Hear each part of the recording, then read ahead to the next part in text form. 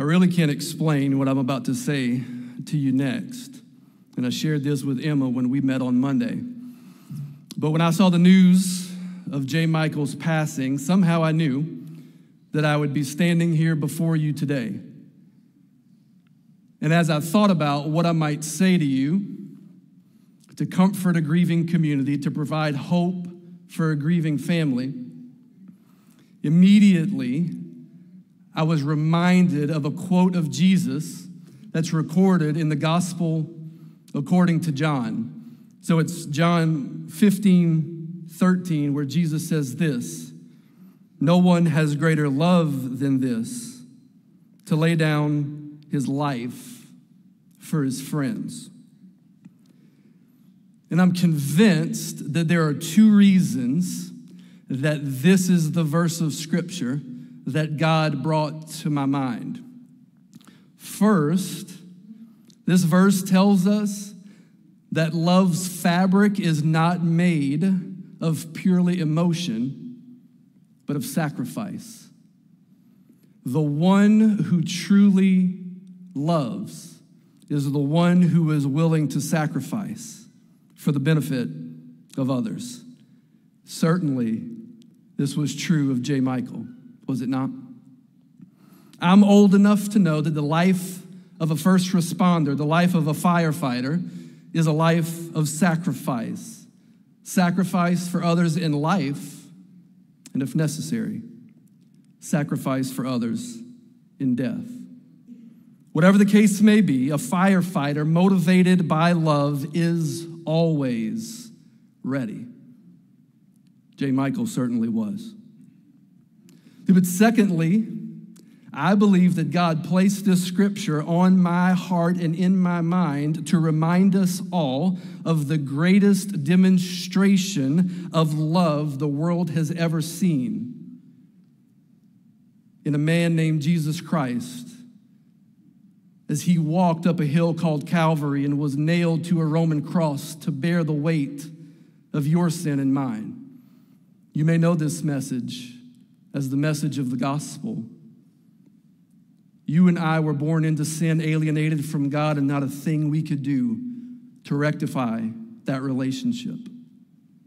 But in his kindness and love, Jesus became like we are, fully God, but in human flesh, to do for us what we could never do for ourselves in a million years, to live righteously according to God's standard. And that righteousness is what made Jesus the acceptable sacrifice, the only one that God would accept to pay the penalty for the price of our sin. Love personified is in nail-scarred hands and blood that ran down the cross of Calvary. And if the story were to end there, it wouldn't be enough. But Jesus' resurrection 3 days later was God's amen to the very last words that Jesus said on the cross of Calvary: "It is finished." No more work to be done. No more price to be paid.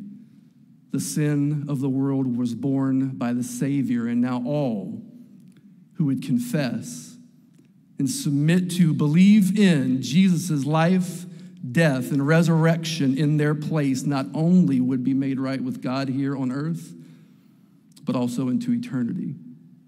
You're going to hear in just a little while that's exactly what J. Michael believed.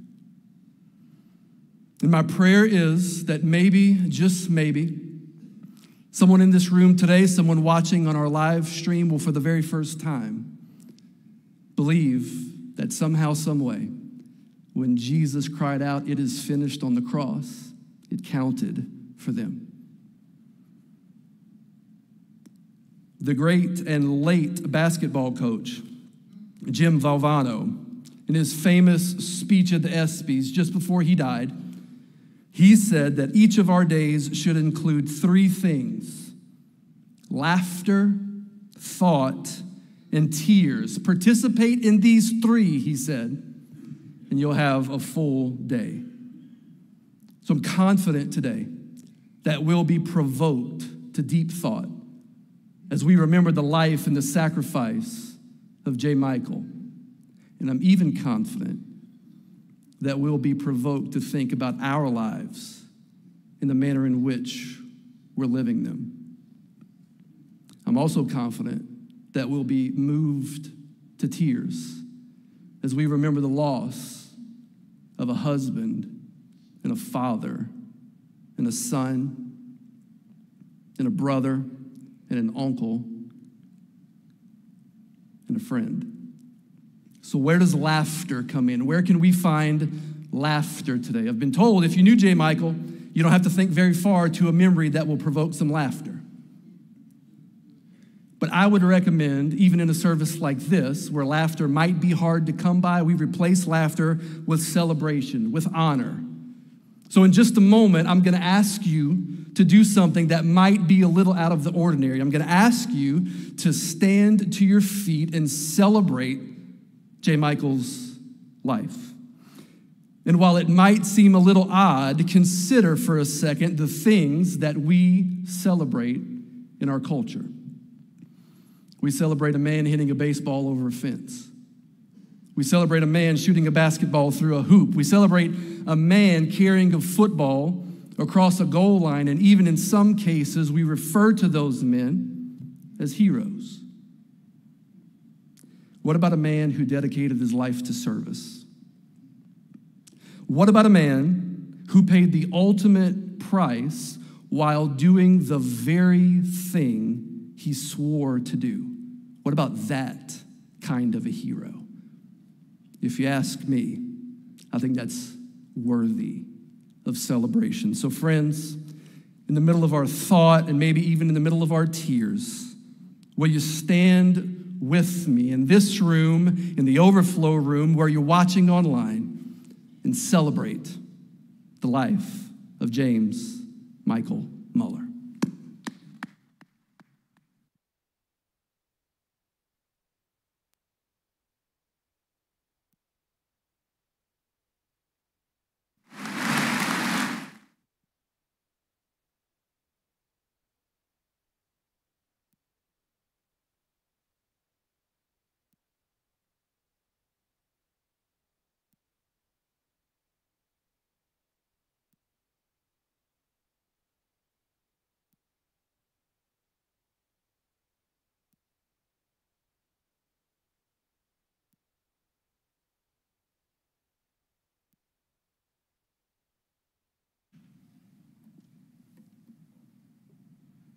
I would invite you to remain standing and sing with me praise to our God this morning, this afternoon, Amazing Grace. Let's lift our voices together.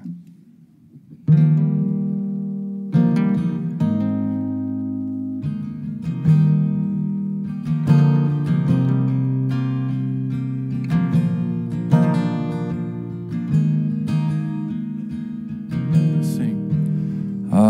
Amazing grace, how sweet the sound that saved a wretch like me. For I once was lost, but now I am found. I was blind, but now I see. 'Twas grace, 'twas grace that taught my heart to fear, and grace my fears relieved. And how precious did that grace appear in the hour that I first believed.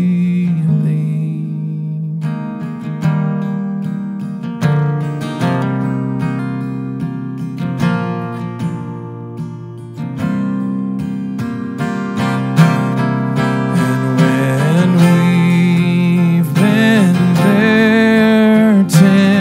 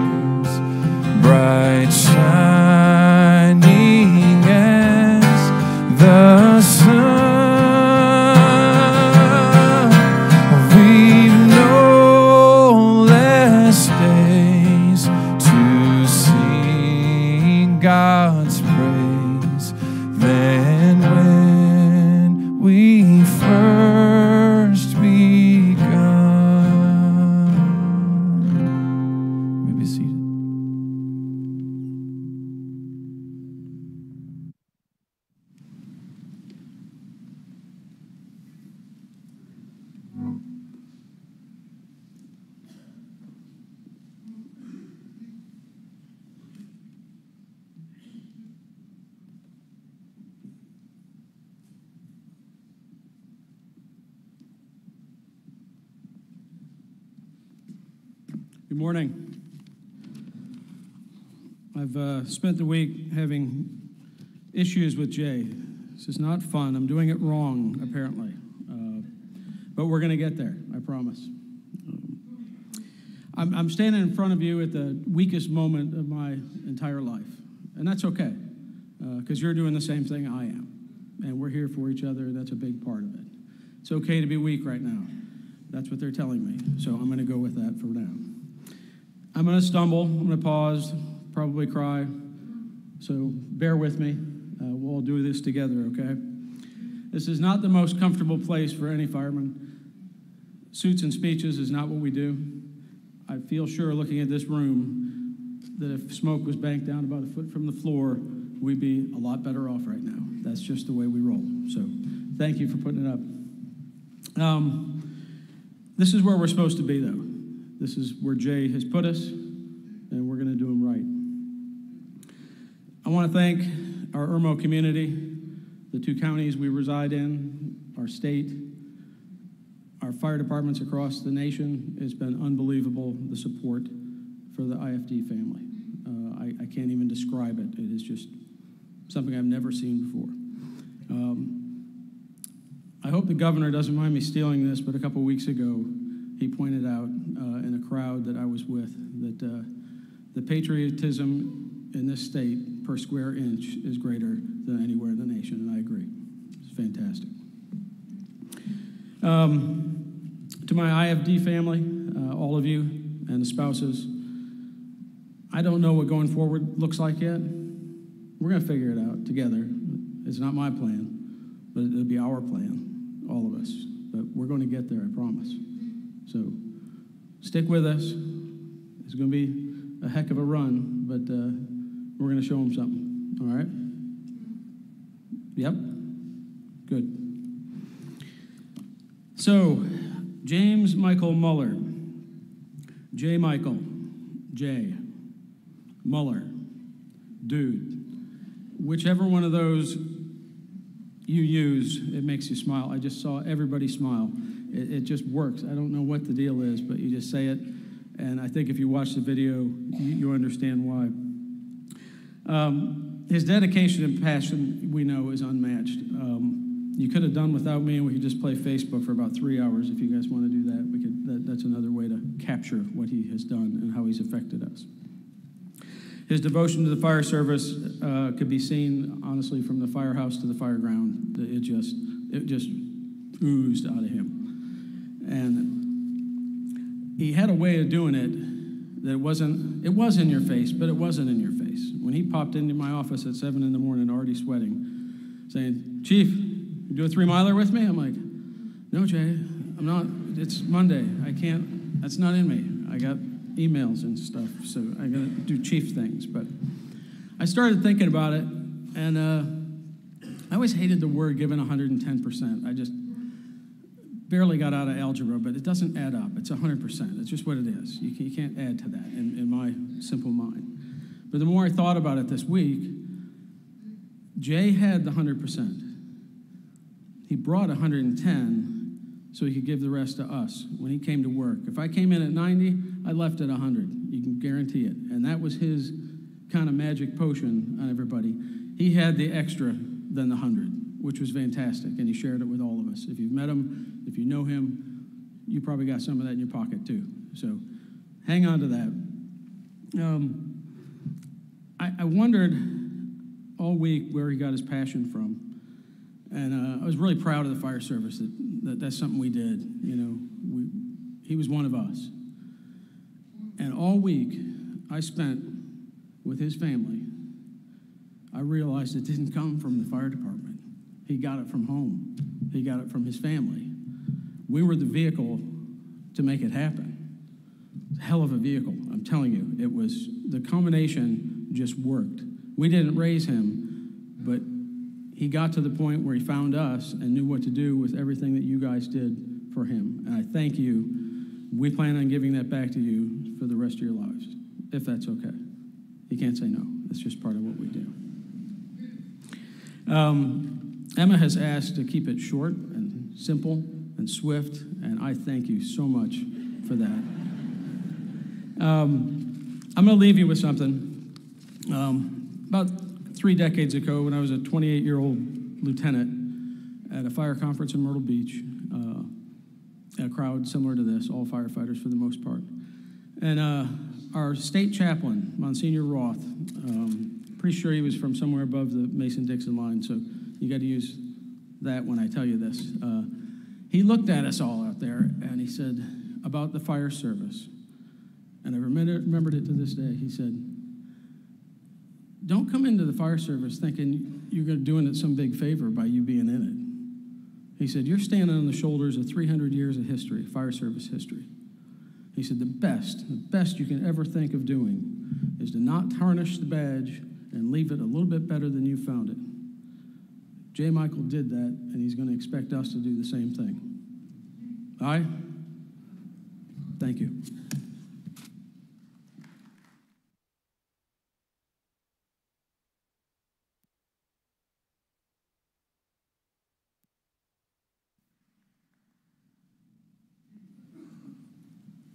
Well, he said he was going to keep it short. I'm a pastor, and I'm suffering from undelivered speech. My name's Kermit Morris. I'm a pastor. But more important than that, I was J. Michael's grandfather.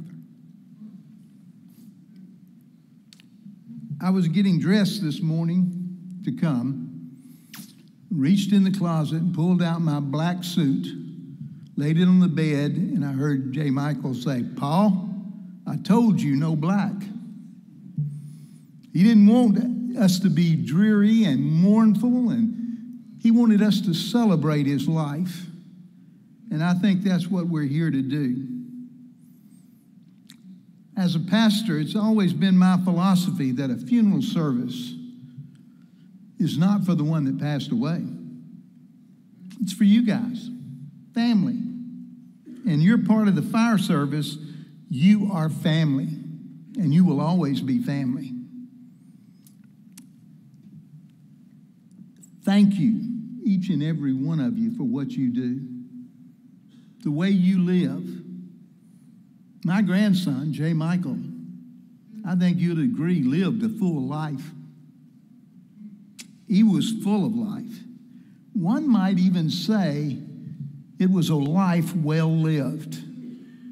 And how do you say that about somebody 25 years old?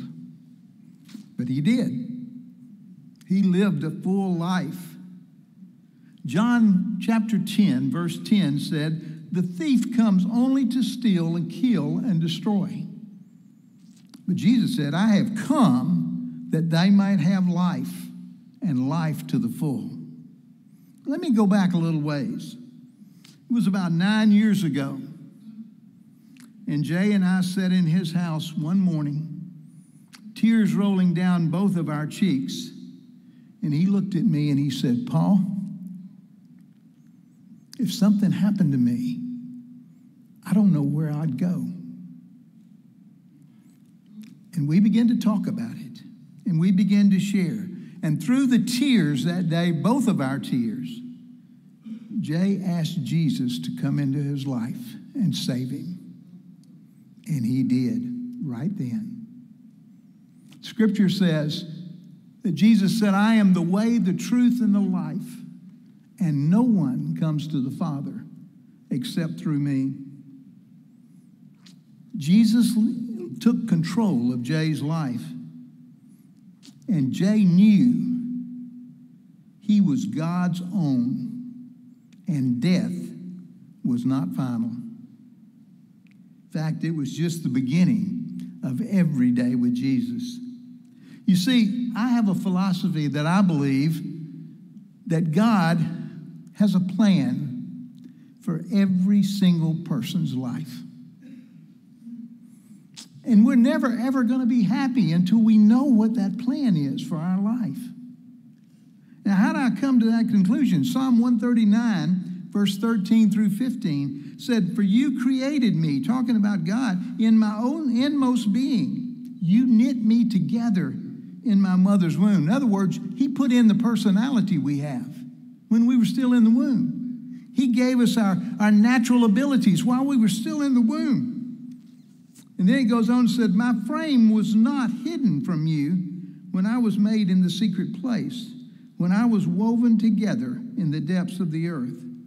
You see, the secret, whether you're 25 or 77, is to live a full life, is to know God and to know his plan for you. I believe Jay knew God's plan for his life.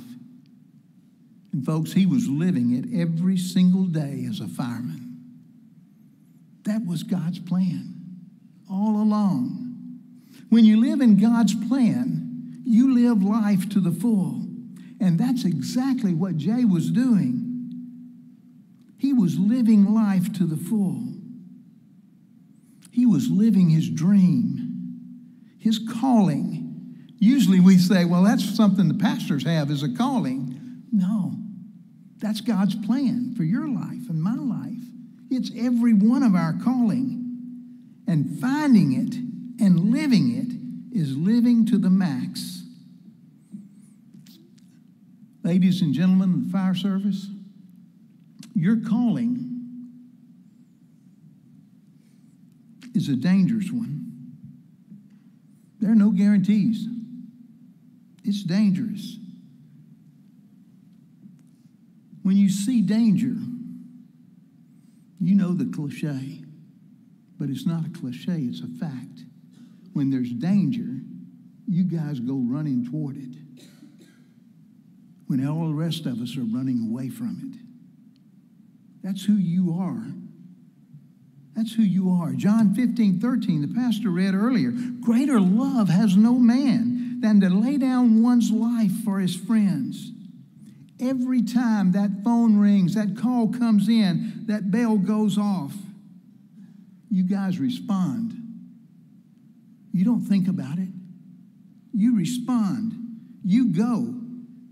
You know that in that burning building is a friend that you laid down your life for. You know that in that car wreck, there's a friend. You know that that person that's collapsed is a friend. The call may be dangerous, and you know you're calling, and you go because there is a friend waiting and hoping you get there. What is life? Some may say it's from the time you're born to the time you die. But listen to me, that's not life. That's just a prep school to teach us how we live every day so we'll be prepared to live with Jesus in eternity. That's what Jay did. Now, my wife said she'd be disappointed if I didn't have an acrostic in this. So life is my acrostic. L-I-F-E. Living intentionally for eternity. That's life. As a parent, as a grandparent, as a great-grandparent to Cole, I always wanted to be a hero to my children, to my grandchildren, to my great-grandchild. But it wasn't long as J. Michael became an adult that I realized I was never going to be his hero because he was my hero. My hero.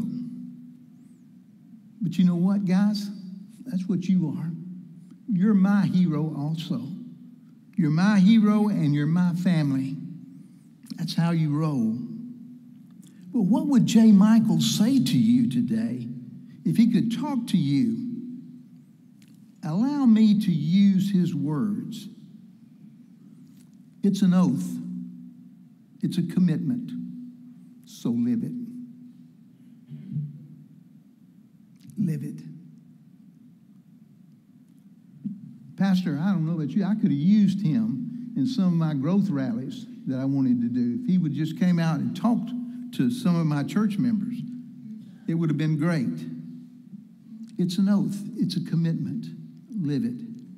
For J. Michael, that's how he lived his entire adult life, committed to really being a firefighter.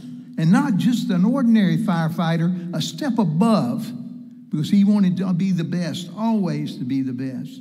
He knew the sacrifices for his job. You know what? You know it also. You know the sacrifices you have to do. You know what you have to get done. You know the countless stories of how he trained, how he pushed himself and his peers every day to get better. Every single day. I think he would want us not to ever forget 5/26/23, the fire at Tropical Ridge Apartments. He loved being there in that place that took his life because that's where his team was. That's where you guys were. He loved it. He loved his friends. He loved his family. He would also urge you to get better every day at what you're doing, to get better every single day at what we do as the firefighters. He said to me, that means we keep training. We keep training. If he was here, he would say, don't let the opportunity pass us by. In the words of J. Michael Muller, it's an oath. It's a commitment. So live it. All of you in this room, you've dedicated yourself to service and to sacrifice. And guess what? You're making a difference in people's lives every day, in everything you do. Keep it up. I think this story I'm going to tell you in closing here fits J. Michael to a T. It was after a particularly bad storm on the northeast coast, and people began to leave their houses and come out of their sheltered places to assess the damage. There was one older gentleman standing there, and he was just watching, looking out over the beach. And on the beach was literally thousands of starfish everywhere. And they had been washed up from that nor'easter. And they were just out of the reach of the waves. So they were literally dying on that beach because they couldn't get back into the water. A little boy, about 12 years old, came out there and he saw them. And he began to walk along that beach. He'd bend over and he'd pick up one and he'd look at it. If it was alive, he'd throw it back into the water. And he kept doing that over and over and over again. And that older man came up to him and he put his arm around that little boy and he said, "Son, what you're doing is commendable. It really is. But look, there are thousands of starfish on this beach. It can't possibly make any difference whatsoever." The little boy pulled away from him after he thought for a moment. He walked over and he picked up one of those starfish, looked at it, turned to that older man and said, "Sir, makes a difference to him," and threw it back in the water. What you do every day makes a difference in people's lives. Every day. J. Michael Muller, you made a huge difference in people's lives. To all you firemen that are hearing my voice, you make a difference every day. You are all heroes, and you're my hero.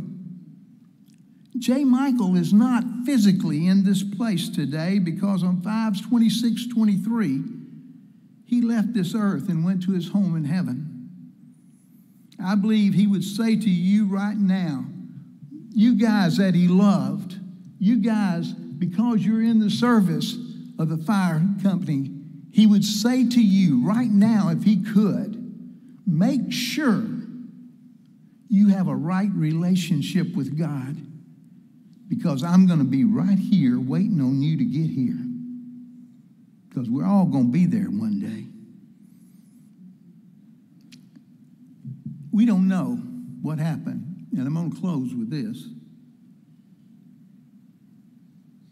On Friday afternoon, when J. Michael left this earth and went to heaven, we don't know what happened in heaven. We know that Jesus is always there to greet you when you go in. But I think in J. Michael's case, if you let me dream a little bit, that every hero that went before him met him at the gates and welcomed him. There were some of those high fives at that time. There was a great reunion, and he didn't even know all of them. But he knew some of them, and they knew him, and there was a great reunion taking place. Well, when all of that was over with, I believe J. Michael looked at them and said, and you know what's coming. Go get your gear on. I got a new workout I want you to try. Thank you.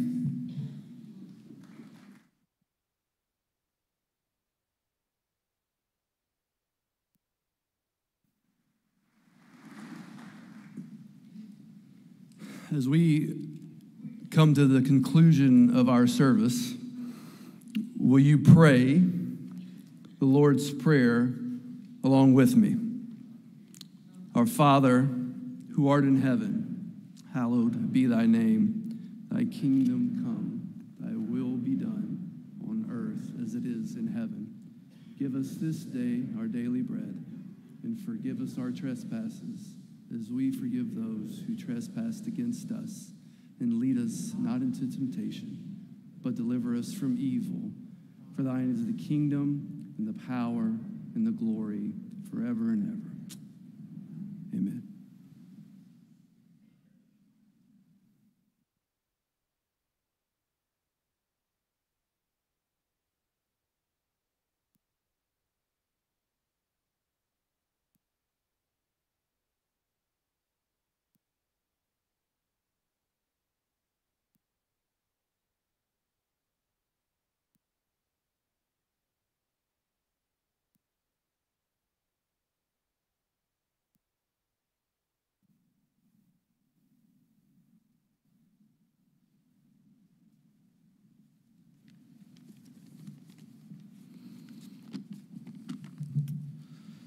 The life of a firefighter is closely associated with the ringing of the bell. As he begins his hours of duty, the bell starts each day off. And throughout that day and night, each alarm is sounded by a bell, which calls him to fight fires and place his life in jeopardy for the good of his fellow man. And when the fire is out and the alarm has come to an end, it is a ringing of 3 rounds of 5 that signal the end of his duty.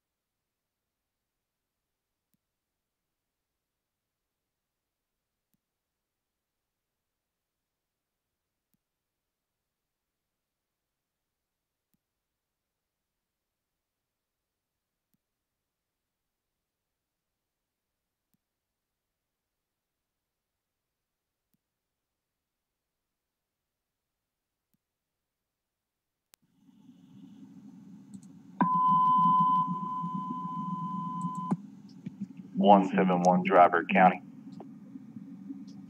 171 Driver County. 171 Driver County. All county units, Firefighter J. Michael Muller has answered his final alarm. Firefighter Muller, thank you for your service. We'll honor your oath and take it from here. May you rest in peace.